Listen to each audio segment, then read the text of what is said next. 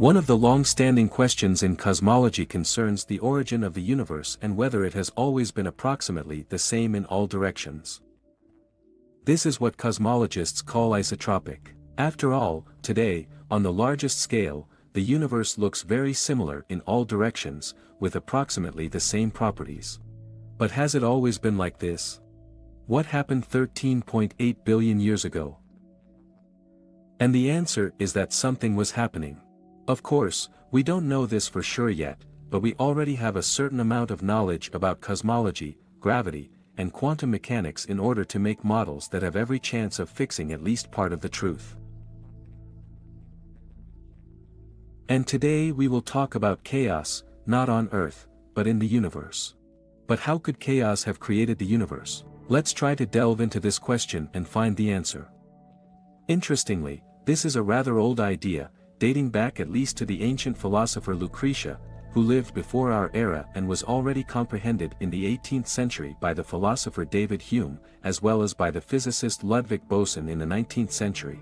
Moreover, even in Greek mythology, he believed that the universe arose out of chaos. In fact, the word chaos itself comes from the Greek word meaning abyss.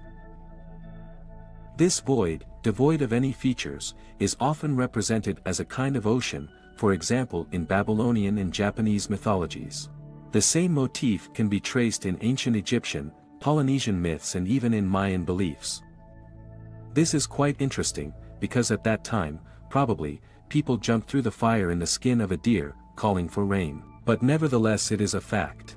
Yes, as we have seen, people of different eras had the idea that the early cosmos was a disorderly mixture, which was somehow ordered through time. Today, when science has gone far ahead, this ancient episode of the universe is called the chaotic cosmology program. Well, to begin with, let's take a little look at what a disorderly mixture means. What does chaos mean in general? And for this we will give a simple and illustrative example with a pendulum. What happens to it when we set it in motion? Yes, it begins to oscillate, gradually decreasing the amplitude, and after a while the pendulum stops. Where did the energy of the pendulum go? That's right, she was taken away by tricky air molecules. But why doesn't the opposite happen? Why can't lazy molecules get together and give energy to the pendulum again? The answer is simple. The desire of the world for chaos is a fundamental property of nature. That is, the directional movement of the pendulum particles turns into a chaotic movement of air molecules. Just as the directional flow of water will sooner or later turn into a chaotic jet with turbulent vortices and intertwining streams. Physicists use a quantity called the entropy of a system to measure chaos. The greater the entropy, the less ordered the system is. In the state of equilibrium, entropy is maximal. Boltzmann in the 19th century proved a theorem that states that in a closed system entropy always increases with time. For example, let's take a helium balloon. Let's put it in the corner of the room. Then it bursts. The gas will spread throughout the room after a while, filling it evenly.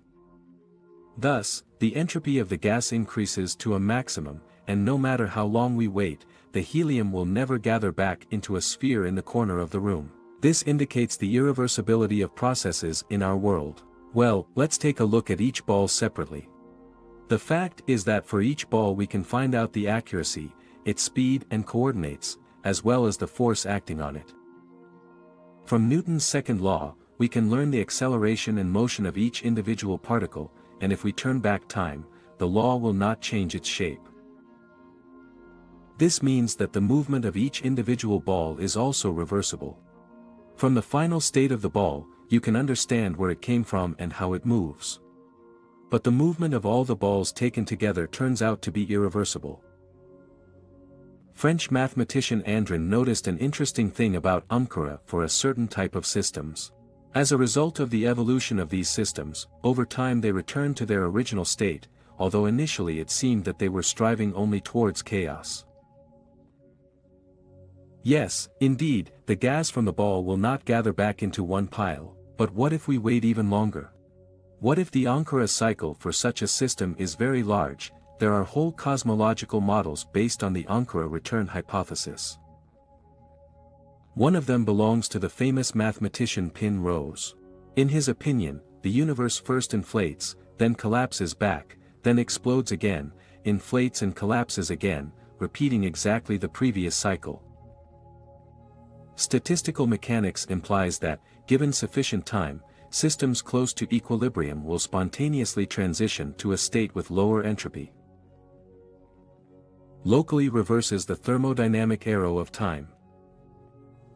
It was Boltzmann who realized long ago that the second law of thermodynamics, which states that the entropy of a closed system never decreases, is not an absolute law. For clarity, let's imagine an ice cube in a glass of water that is completely isolated from the rest of the universe. Our thought experiment will last indefinitely. And by the way, you're Peter Pan and you ignore gravity. Traditional thermodynamics predicts that an ice cube will melt. And in a few minutes we will get a glass of colder water. We continue to wait for quite a long time, levitating over the cup. And now statistical mechanics predicts that the ice cube will eventually form again.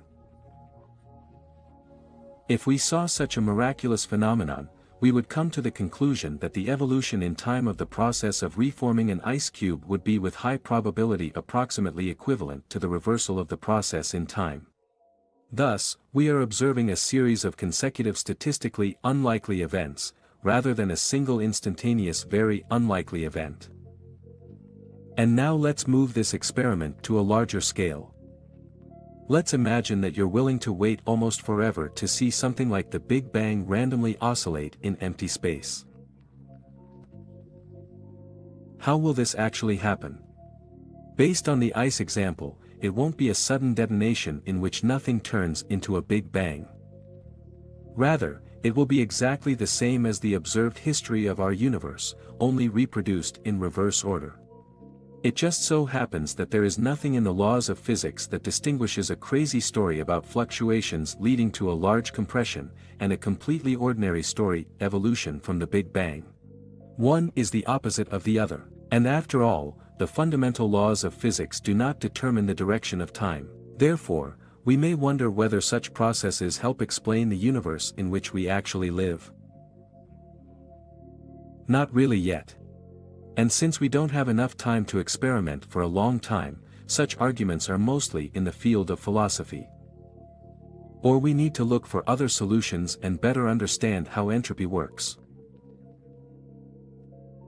Yes, today we can only measure the observable universe, but we cannot look beyond it. Consequently, the real universe on a larger scale may well be anisotropic, and its inhomogeneities have long been thrown out of the dimension due to spatial expansion. We know so little about space. Probably only 2%. The universe is like a majestic castle stretching into the sky. With towers, bridges, thrones, halls, perhaps by his king and subjects. But, apparently, humanity has not emerged from the smallest dungeon of this fortress.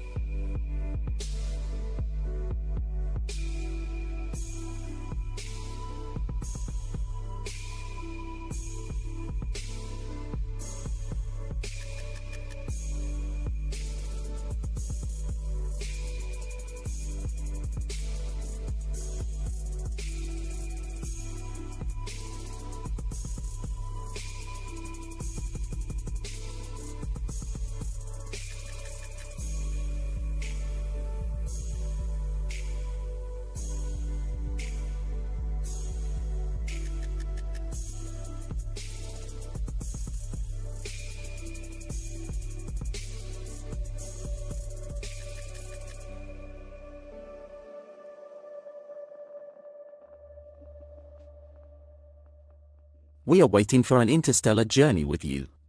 Today we will look into the future, where a unique expedition is sent for a long 10,000 days to the very Tau Ceti. But first, a little digression. To study the final station where our starship will arrive. The Tau Ceti system enters our nearest stellar environment, and the light of the Sun reaches it in 12 years. This system ranks third in distance from the Solar System, second only to Alpha Centauri at a distance of 4.3 light-years and Epsilon Eridani at a distance of 10,005 of light-years.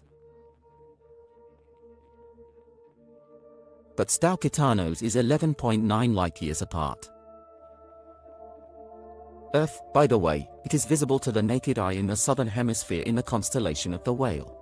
The star is slightly smaller than the Sun in size, relatively stable, with slight fluctuations in brightness. Its spectrum shows low metallicity and, therefore, the presence of giant planets is unlikely in this planetary system. According to the results of the search for exoplanets, 4 planets with orbital periods of 20, 49, 168 and 642 days revolve around the star. The values of the minimum masses of the detected planets are 1 whole 7 tenths, 1 whole 8 tenths, 3 whole 9 tenths and 3 whole 9 Earth masses, respectively. The nearest planets, designated as G and H, are of little interest to us, since it orbits too close to its star. But the planets I and F are quite close to the habitable zone. The habitable zone, of course, is a conditional concept. The climate on the planet strongly depends on its atmosphere. The planet receives about the same amount of heat as Venus, which may have been suitable for habitation until the greenhouse catastrophe occurred. In turn, the planet's F as much as Mars, which was probably habitable until it lost almost the entire atmosphere.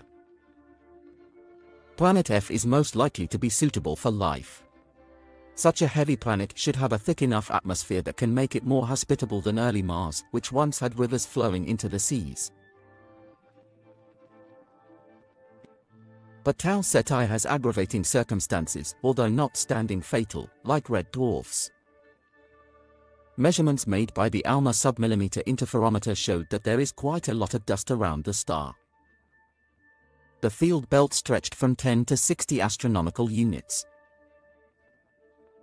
There is an order of magnitude more dust there than in the solar system, and the dust itself seems to be harmless, but where it is, there are steroids, which also turn out to be significantly more than ours.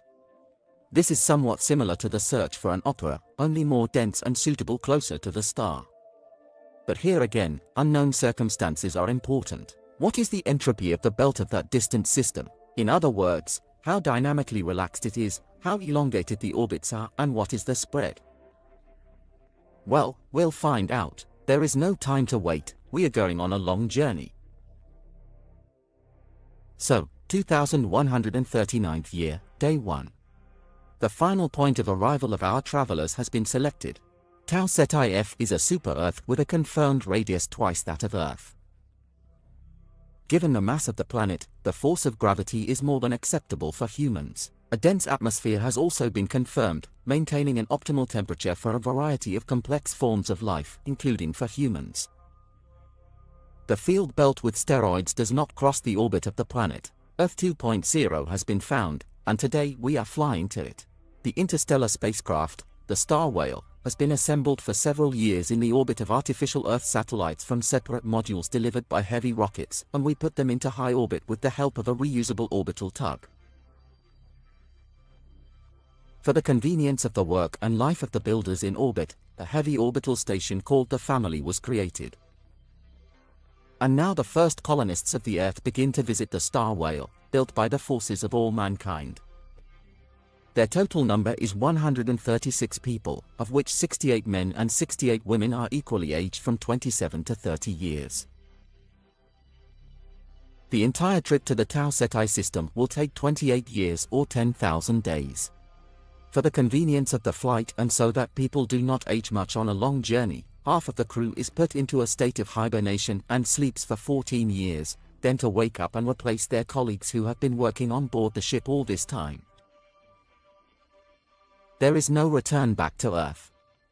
This is a one-way expedition, since its purpose is to establish a colony settlement on Tau Eta F, the 7th day of the flight.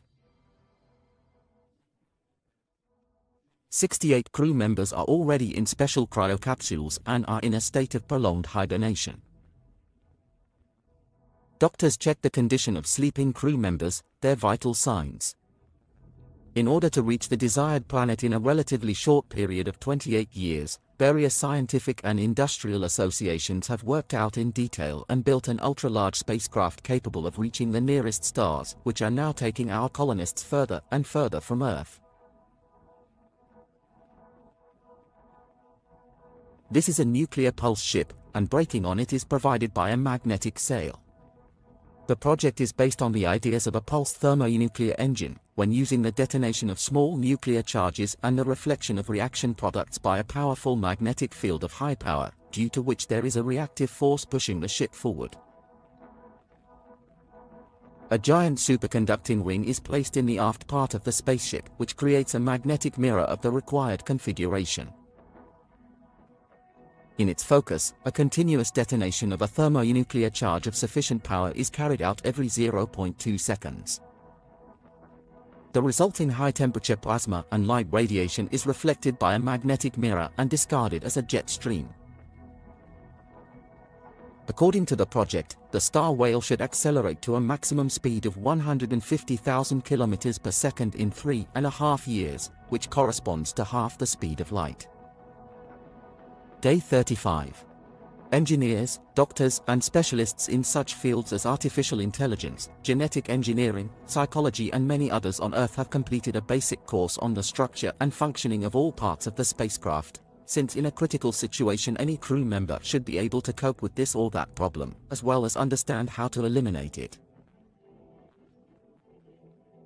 At the moment, a scheduled check of the ship's power supply is taking place, which performs 4 nuclear reactors with long estimated service lives in flight. A supply of fissile material is stored on board the spaceship, which should be enough on average for 100 years of flight. 320,000 nuclear charges for the propulsion system are placed on the ship's structure in 8 special containers, each of which is equipped with a cooling system and a so-called revolver feed system. After the acceleration is completed, the containers will be fired back. The ship is also supposed to be protected from the residual radiation of nuclear engines and interstellar radiation and dust, which weighs about 800 tons. 245th day of flight. The crew corrects the whale's course in order to enter Saturn's orbit for the first gravitational maneuver. And after a few days, the sleepless colonists were very lucky. They can personally admire the beautiful ringed gas giant. Saturn's maneuver has been completed successfully, and the ship is gaining even more speed in outer space, leaving behind a fading star named the Sun, to one day see and settle next to the same one, but already too far away to return. 653rd day of flight. The star whale has been on full self-sufficiency since the first day of its flight, since there are no opportunities to replenish consumables. Closed regenerative biotechnical life support systems based on physico-chemical processes provide normal conditions for the stay of our colonists. Periodically, crew members carry out checks of oxygen supply systems, water supply, cleaning of the atmosphere, adjusting its temperature, humidity, and much more. In such a closed life support system, waste transformation is used with the help of aerobic microorganisms, biofilters, and aerotanks in order to obtain nutrient solutions for photoreactors with algae and higher plants in greenhouses. In several modules on the ship, astronauts develop and maintain plant greenhouses that provide oxygen and food in the form of greens and vegetables. The closed ecological system functions as follows. In the system, the pump mixes the water coming from the water collector with waste products. This mixture will be crushed in a mill. Next, oxygen is injected into the mixture, and it passes through a filter made of mahogany bark fibers, in which bacteria and protozoa absorb part of the nutrients contained in it. Next, the mixture enters the aquarium with fish, eating harmful microorganisms in this ecological system. Passing through the membrane diffuser, the mixture is cleaned of toxic impurities and carbon dioxide and separated from water vapor. The main part of the water returns to the pump in the described cycle. The smaller part, containing inorganic and nutrients with a high concentration, periodically enters the greenhouse. Plants in the greenhouse absorb carbon dioxide and release oxygen, which returns to the cabin. 1216th day of flight. The colonists on the whale are heading for Neptune in order to accelerate to maximum speed with the help of another gravitational maneuver. Through the portholes, the crew members observe the last planet of their native abode of the solar system. During the entire flight, photos and videos are taken to collect data as personal archives, as well as to transfer them to the ground. The spacecraft is equipped with everything necessary not only for work, but also for recreation and leisure activities in free time. Psychologists lead separate groups of people to maintain a healthy emotional environment on board. 1300th day of flight. The necessary speed gained for interstellar flight, and our star whale is rapidly sailing in the cosmic ocean, inexorably shortening thousands of kilometers. Meanwhile, the colonists continue to live and work as before. Several couples are already waiting for replenishment. They are more likely than everyone else to undergo medical preventive examinations to monitor their health. There are also sports complexes on board to maintain physical health. Despite the fact that the ship is equipped with artificial gravity systems. 1543rd day of flight. The first man in outer space was born. Mom and baby are feeling great, which was immediately reported to Earth. The colonists do not feel a shortage of water and food. In modules designed for farming, plants and vegetables are successfully continued to be grown with the help of aqua and hydroponics, since with the increase in the number of crew members, the need for them increases. 3857th day of flight. There is a wonderful library on board the whale, into the servers of which a huge amount of very different literature has been uploaded. Several crew members are currently resting, reading great classics. Someone may be immersed in a computer simulation with a lot of games and applications. Some meditate in Tetris or have conversations with others, train pets and pet fish. In general, not bad at all. 4961st day of flight. The mission of the first colonists ends and they begin to take the sleeping crew members out of the ship. At first, they help the newly awakened to undergo a medical examination. They will get used to it better on board the ship and transmit all the necessary information on work. Children born on the ship are assigned to groups. They continue to study, gaining the necessary knowledge in various fields. In particular, knowledge about the Earth, its history and cultural heritage is taught by a separate science.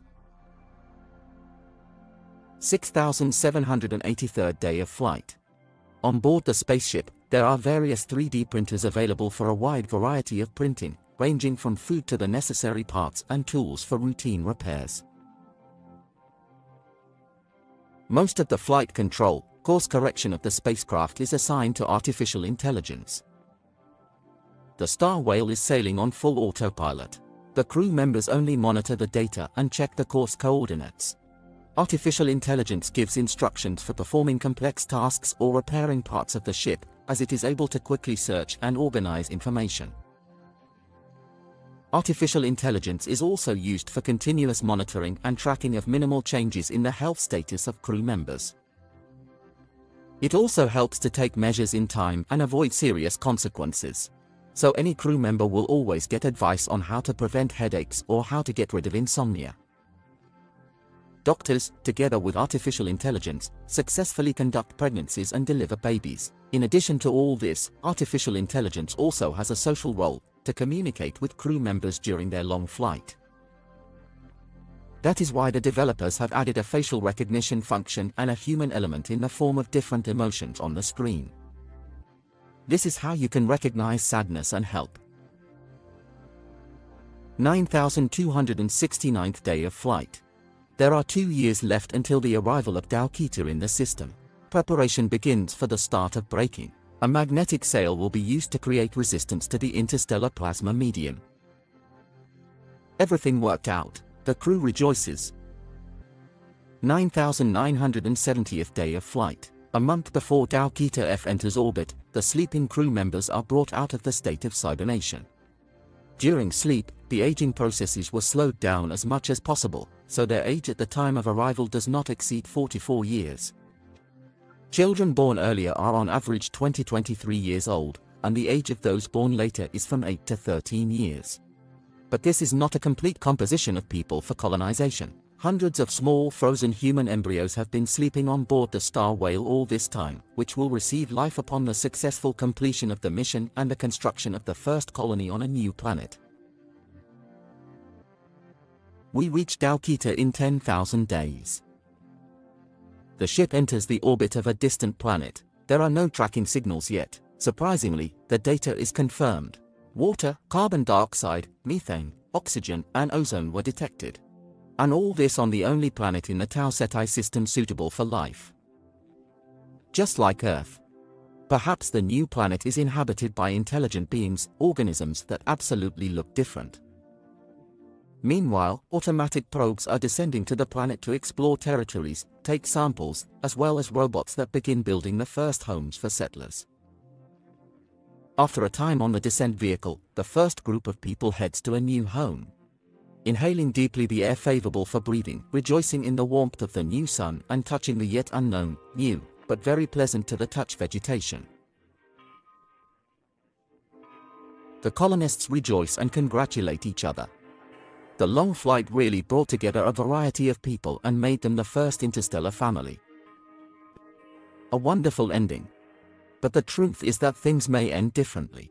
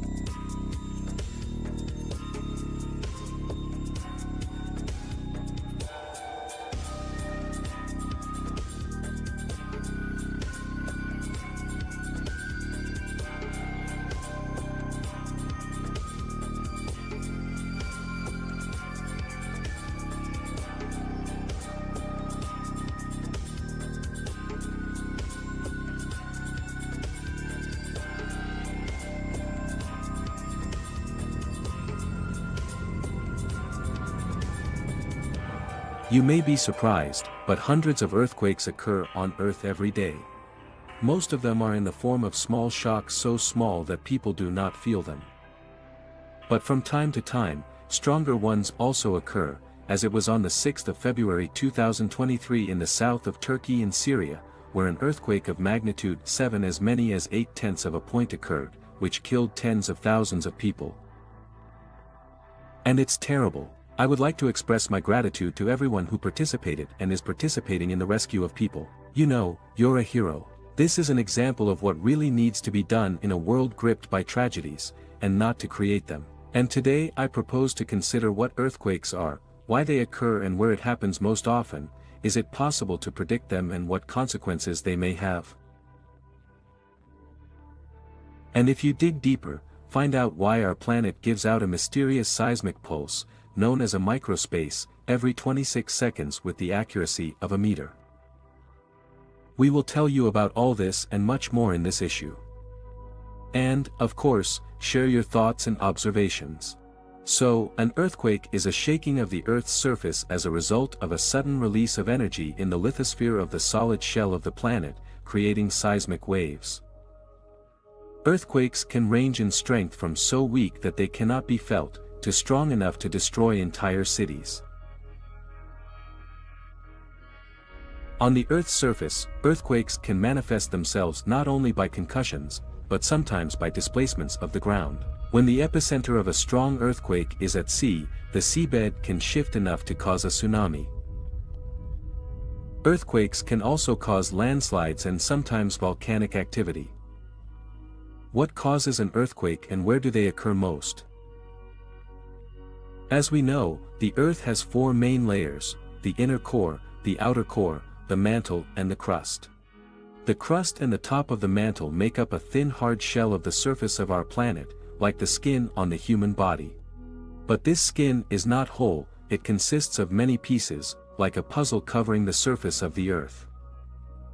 Moreover, these puzzle pieces, called tectonic plates, continue to move slowly through the hot plastic magma, sliding past and bumping into each other. Plate boundaries consist of many faults, and most earthquakes in the world occur along these faults. Since the edges of the plates have a non-smooth structure, they get stuck while the rest of the plate continues to move. Finally, when the plate has moved far enough, the edges of one of the faults move away and an earthquake occurs. That is, while the edges of the faults stick together, the rest of the block moves, the energy that usually causes the blocks to slide relative to each other accumulates. When the force of the moving blocks finally overcomes the friction of the jagged edges of the fault, and it departs, all the accumulated energy is released. This energy radiates outward from the fault in all directions in the form of seismic waves, similar to rowan trees on a pond. There are several different types of faults. When a part of the Earth's crust shifts to the side, the result is a horizontal movement along the zigzag fault. The most famous example is the San Andreas Fault in California, which extends for about 1,000 kilometers. The up and down movement in earthquakes occurs under the so-called shear fault, when the soil above the fault zone is either lowered by a normal fault, or pushed up, reverse fault. And faults that are combined with lateral movements up and down, seismologists call inclined. It happens that an earthquake appears after human actions, entailing the weakening of rocks. There is an increase in the number of aftershocks in oil and gas production sites, as well as in the locations of mines and quarries. The construction of reservoirs also has a negative impact due to the fact that water destroys rocks under high pressure due to the water column. Earthquakes are recorded by seismographs. The recording they make is called a seismogram. The device has a base firmly fixed in the ground and a free-hanging heavy load. When the Earth is shaken, the base of the seismograph also shakes, but the suspended load does not. Instead, the spring or rope on which it hangs absorbs all movement. Thus, the difference in position between the shaking part of the seismograph and the stationary part is recorded. The strength of an earthquake depends on the size of the fault and the magnitude of the displacement along this fault, but this is not something that can be simply measured using, say, a tape measure, since the fault is located many kilometers below the surface of the Earth. The same records are used here to determine the oscillation scale. Among the main characteristics of an earthquake are the following. The depth of the hearth is usually in the range of 10 to 30 kilometers, sometimes much deeper. The magnitude is measured on a scale from 0 to 9 points. An increase by 1 means that the amplitude of the oscillation has a 10-fold increase, and the energy of the earthquake increases 30 times. And also the intensity on the Earth's surface depends on the magnitude, the depth of the hearth, the distance from the epicenter and other factors. The strength of the tremors is also measured in points on a scale from 1 to 12, where 12 is an indicator of a serious catastrophe when even powerful structures are destroyed. Seismograms are also useful for determining the location.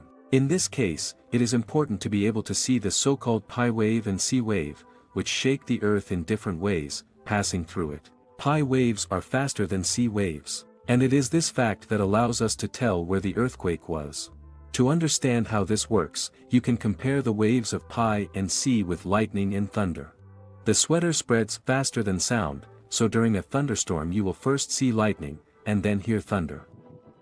Consequently, the pi waves propagate faster and shake the Earth where you are first. This is followed by the C wave, which also shakes the Earth. If you are close to an earthquake, the pi and C waves will come one after the other. But if you are far away, there will be more time between them.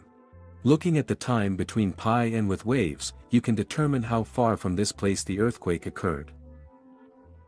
However, if we draw a circle on the map around the station, where the radius of the circle represents a certain distance to the earthquake, then we will know that the earthquake is located somewhere on the circle. But where exactly? Here the triangulation method comes to the rescue. This method helps to determine exactly where the earthquake occurred. The method is called triangulation because a triangle has 3 sides, and 3 seismographs are required to determine the location of an earthquake. If you draw a circle on the map around 3 different seismographs, where the radius of each of them is equal to the distance from this station to the earthquake, the intersection of these 3 circles will be the epicenter.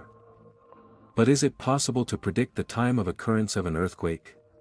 Unfortunately, no. To date, many different ways of predicting earthquakes have been tried, but none of them has been successful.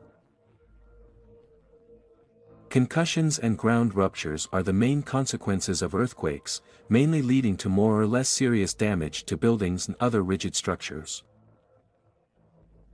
The severity of local consequences depends on a complex combination of the magnitude of the earthquake, the distance from the epicenter and local geological and geomorphological conditions that can enhance or reduce the propagation of waves. Ground rupture. This is a visible rupture and displacement of the Earth's surface, which in severe cases can reach several meters. Ground rupture poses a serious risk to large engineering structures, such as dams, bridges and nuclear power plants, and requires careful quartering of existing faults, which can lead to the destruction of the Earth's surface during the lifetime of the structure. Also, along with strong storms, volcanic activity, coastal wave attacks and forest fires, earthquakes can lead to instability of the slopes, leading to landslides and huge tsunamis. If everything is clear with this, then something still haunts. These are mysterious vibrations on Earth that occur every 26 seconds. Back in the 60s, geologist Jack Oliver recorded a rather unusual microspace, which repeats with a frequency of exactly once every 26 seconds. The phenomenon is called the pulse of the Earth.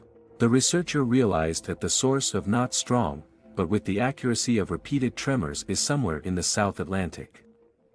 Most of the scientists' work consisted of analyzing printouts, but Jack found out that it was about surface acoustic waves. He further clarified the frequency. It ranged from 20 to 28 seconds and the total duration of the microseismic storm, which reached up to 8 hours. At that time, Oliver did not have the advanced tools that modern seismologists use. Since then, scientists have spent a lot of time observing this phenomenon and even managed to determine the exact place of its origin. This is a place in the Gulf of Guinea, known as Bonny Bay.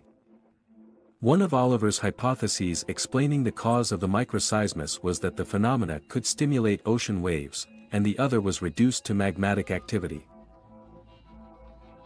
Almost 2 decades later, in 1980, geologist Gary Holcomb also drew attention to the mysterious seismic activity, noting that it intensified during storms. The same microcyst was registered for the first time on modern equipment. The researchers again clarified the location and found several possible sources at once in the same Gulf of Venice, suggesting that the phenomenon could explain the special configuration of the continental shelf. However, another version appeared in the response scientific article of Chinese colleagues of the same year. Researchers have linked recurring microseisms with volcanic activity on the island of San Tomé there, in the Gulf of Guinea. The peak amplitudes of this ripple season, and the maximum during the winter in the southern hemisphere, indicating an atmospheric or oceanic origin. The conclusion suggests itself that the Gulf of Guinea is a kind of center of the world, since it is in this place that the points of intersection of the equator and the zero meridian are located. There is no doubt that our planet can be considered as a living system that behaves in many ways like a living organism. The Earth breathes through fractures in the crust, and its heart beats, manifesting itself by rhythmic vibrations. There are still a lot of things in the world around us that science has yet to study and explain. Let's hope it happens sooner rather than later. And this will help seismologists move not only to the descriptive phase, but also predictively. In any case, each of us must understand how important it is to take care of our planet, because at the moment it is still the only home, the only place in the universe where we are able to enjoy a wonderful opportunity to live.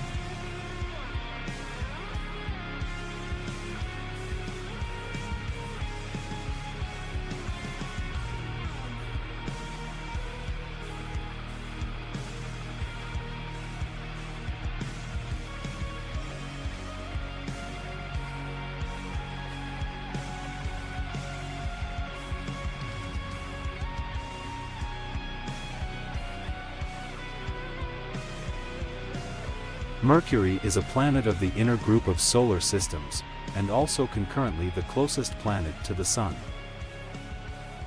These features make it difficult to study. Unlike other planets, Mercury never strays far from the horizon of the night sky.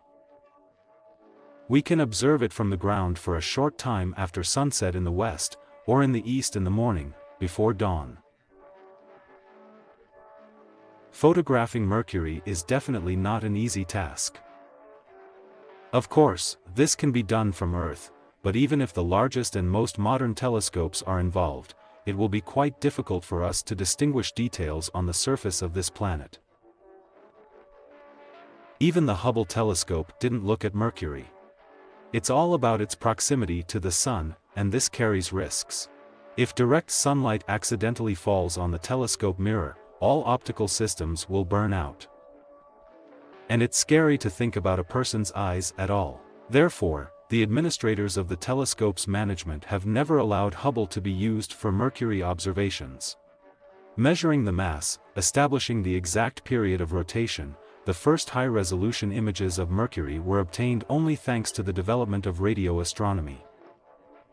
And radar and radioastronomical research methods help to establish the surface temperature. For example, on the side facing the Sun is surprisingly large, about 430 degrees Celsius, but at the same time on the reverse side it can drop to minus 163 degrees Celsius. Due to the low inclination of the pole axis, it never receives sunlight and has a temperature of 183 degrees Celsius. It was also possible to map Mercury from 210 degrees to 350 degrees of longitude. But we are interested in something else. The launches of spacecraft to Mercury, operating in the automatic mode of interplanetary observation stations, has become one of the most accurate methods of studying the smallest planet in the solar system. By the way, all autonomous vehicles launched there fly one way. Their tasks are to receive and transmit to Earth all possible data about the object under study. The first space probe to Mercury, sent in 1973, was Mariner 10. It was the first spacecraft to use a gravitational maneuver. He explored the environment, the atmosphere and took pictures of the surface not only of Mercury, but also of Venus. On the study of Mercury itself, Zond spent only 3 flights, but captured up to 45% of the total volume. The device has spent fuel and, by the way, can still rotate around the star. The next in line was the second mission to Mercury, Messenger, launched in August of the 2004 year. The umbrella was fixed in orbit in the 2008 and helped to fill in many gaps left by the first device. With this mission, for the first time, we began to have not only high-quality images, but also details, information about crater ice and an accurate orbital passage. And finally, the third expedition to Mercury BP Colombo started on October 20, 2018, named after the modern Italian engineer, astronomer and mathematician Giuseppe Columbus.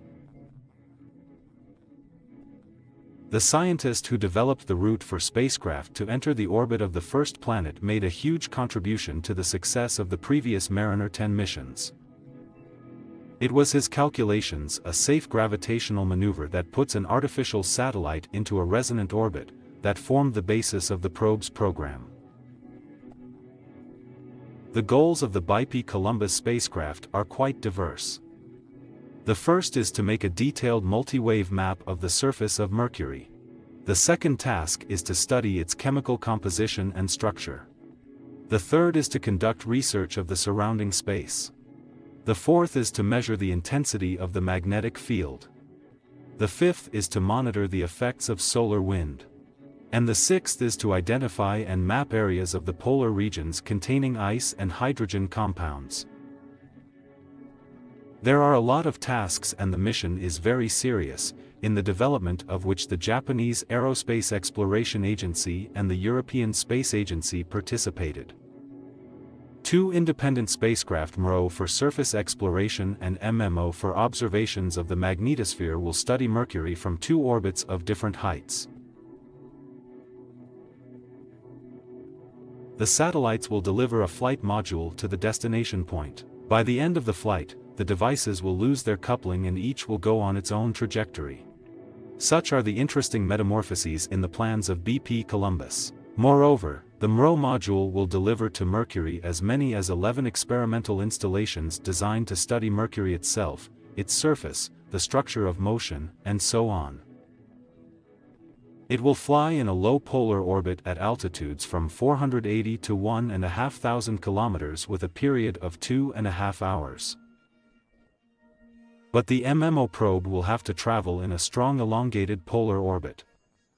At the nearest point of the orbit to Mercury will be 590 kilometers, at the farthest, more than 11,000 kilometers. At the same time, this module, resembling a tin can, will be spun up to 15 revolutions per minute around its axis. The orientation in space is chosen so that the sun does not heat the top and bottom of the device, and therefore the main impact of the radiation will be on the side surface of the probe, which will constantly be in the shade and will not overheat. At the same time, this rotation will allow you to deploy 4 15-meter antennas that measure the electric field and radio waves. The module is also equipped with 2 5-meter masts, on which sensors are installed to measure the magnetic field. 5 experiments will be carried out on the device to study the space surrounding Mercury. The orbits of space probes will change rapidly due to the gravitational influence of the Sun, so their frequent adjustments will be required. Also, fuel, and it takes up more than 50% of the weight on board, will be required to maintain the correct orientation of the devices so that they do not heat up. It is planned that the devices will work for a year, but with a successful combination of circumstances, it is possible to extend the missions for another year. And we certainly hope for an extension, as it was with many other space probes. But all this is in the future. What is happening with the probe at the moment? The industrious BP Columba first approached Mercury and was at a distance of only 199 kilometers from the surface of the planet. The spacecraft was able not only to take pictures of the planet, but also to collect data from all instruments. Black and white images with a resolution of 1024 by 1024 pixels also demonstrate elements of the probe, including antennas and a magnetometer. The images were obtained about 5 minutes after the rendezvous. Since BP Columbus was on the night side of the planet, the conditions for shooting were ideal. The closest image was obtained from a distance of about 1,000 kilometers. Several large craters can be seen in many of the images. The surface of the planet was formed billions of years ago as a result of huge outpourings of lava. These lava flows have traces of craters formed by collisions with asteroids and comets. The bottom of some of the older and larger craters were flooded by younger lava flows. There are also more than 100 places on the planet where volcanic explosions broke through the surface from below. In one of the photos, we see a part of the northern hemisphere of Mercury, turning on their planetza, which was flooded by lava. The plain around the Calvin crater, which is called the Rudocki Plains, characterizes a circular area, smoother and brighter than the surrounding area. Also visible is the Lermontov crater, 166 kilometers wide. Other images show part of Mercury's southern hemisphere. It can be noticed that the surface is covered with extensive frontal plains. The largest, well-visible crater, although partially closed by the probe, is the Haydn crater with a diameter of 251 kilometers. Closer to the edge of the image is the Raphael crater, 342 kilometers long, at the bottom of which there are younger craters of smaller size. With the start of the main scientific mission, the two scientific orbiters of BP Columbus are studying all aspects of Mercury, from the planet's core to surface processes, the magnetic field and the exosphere, in order to better understand the origin and evolution of the planet. The umbrella will map the surface of Mercury and analyze its composition to learn more about the formation of the planet. One theory is that Mercury was originally a mud mantle when it collided with another body.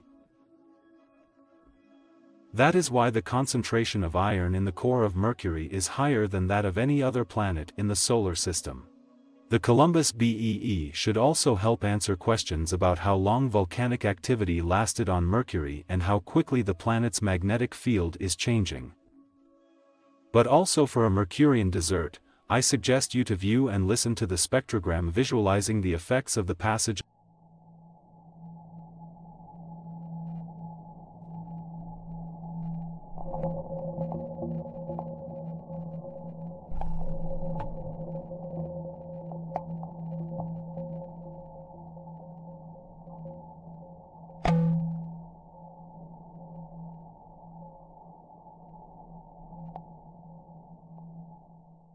Interesting, isn't it? So, what did we hear? The first two separated sounds correspond to the entry of the spacecraft into the shadow of Mercury and the exit from it, respectively.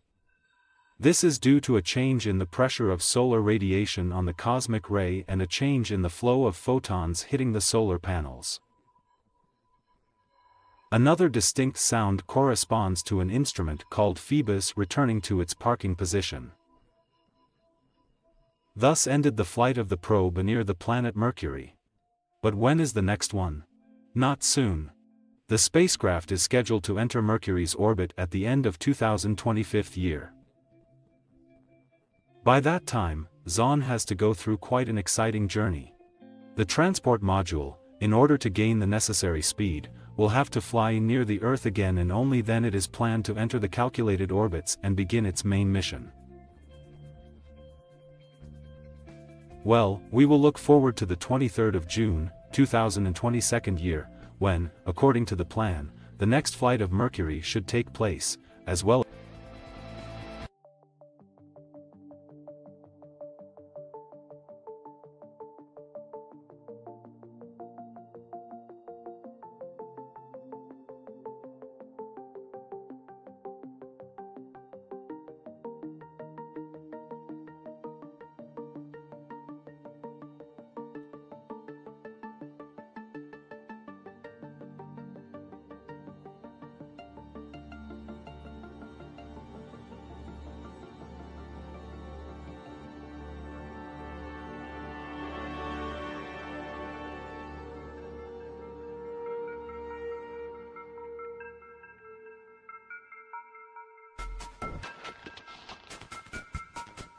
As researchers continue to hunt for exoplanets, they discover many exciting and sometimes frightening worlds that never cease to amaze us.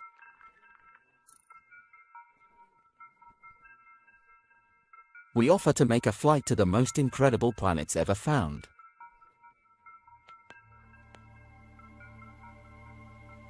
And we will begin our journey from the planet Poltergeist or PSR by 1257 Psi.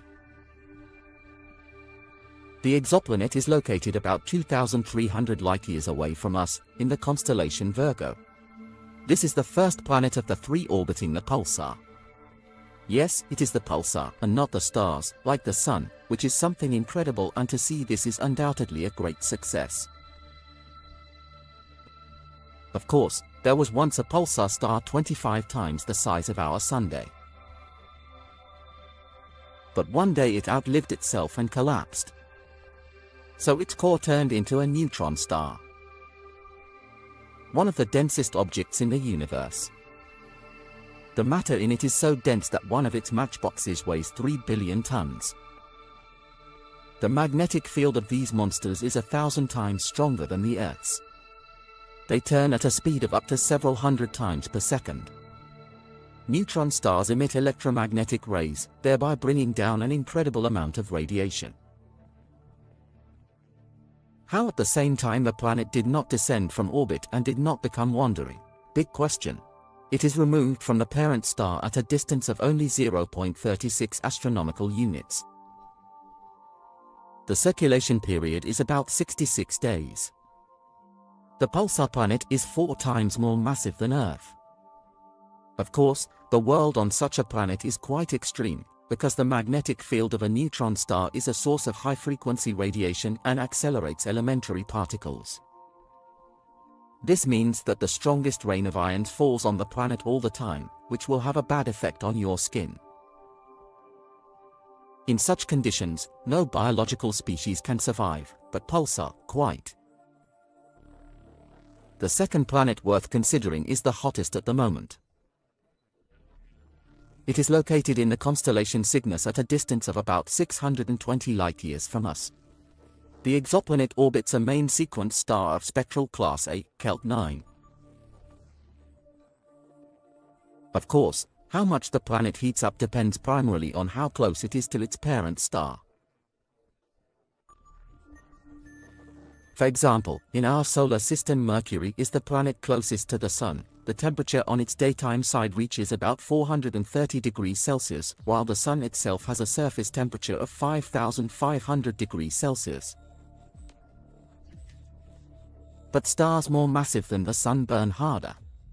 The star Kel 9 is 2.5 times more massive than the Sun, and the temperature on its surface is almost 10,000 degrees Celsius. The planet of the star Kel 9b is located much closer to it than Mercury is to the Sun. The planet orbits its Sun every day and a half. For reference, Mercury's orbit takes 88 days. As a result, the temperature on the planet is 4,300 degrees Celsius, hotter than many stars entering the size of the Sun. The rocky planet Mercury at this temperature will be a molten drop of lava. But Kel 9b is a Jupiter-type gas giant. Under the influence of such temperatures, molecules in the atmosphere of the planet disintegrate into their constituent atoms and burn together with its inhabitants. If you feel hot, then it's time to cool off a little. And the coldest world will help us in this. Planet Angle 2005 by LG 390 pound. The exoplanet is located in the constellation of Scorpio and was one of the most distant from the Sun of all known planetary systems. It is located almost 25,000 light-years from us. The temperature on the planet is minus 223 degrees Celsius. With a mass 5.5 times that of Earth, the planet is rocky. And despite the fact that the exoplanet is at a distance from its star about the same as Mars is from the Sun, it is not able to warm the planet because its star is a cold red dwarf with a low mass. In such conditions, the planet cannot support the atmosphere, which means that most of the gases have been frozen. There is a force in the form of precipitation, like snow on the surface of the planet. Yes, it's a cold world with no prospects for the future. And we continue our journey and are approaching another amazing planet. The huge planet is located only 67 light-years from Earth. The parent star of this giant planet is a brown dwarf. The circulation period is 246 days. The giant has the name Danny Spy GE082303. Its mass is 29 times that of Jupiter, making it the most massive planet ever discovered. It is so huge that the question still hangs whether it can be called a planet or classify an object as a star. Yes, the size of this planet is undoubtedly amazing. What about the smallest planet? Yes, and there is one. The planet is located in the constellation Lyra at a distance of about 210 light-years from us. Shorty has the name Kepler 37b. This is an exoplanet slightly larger than the Moon and slightly smaller than Mercury. The diameter of the planet Kepler 37b is about 3,900 kilometers. The planet is located very close to its star 0.1 astronomical unit, making one revolution around the mother star and planet in 13 days. The average surface temperature is 420 degrees Celsius. The surface of the planet presumably consists of stone materials. The planet has no atmosphere, so normal life cannot exist there.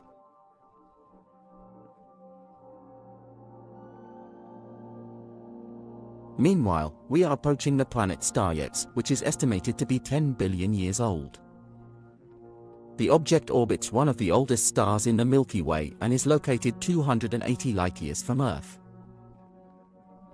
The planet is 1.5 times larger than Earth, 3 times more massive than it, and orbits the star that is 561 with an orbital period of 10 hours.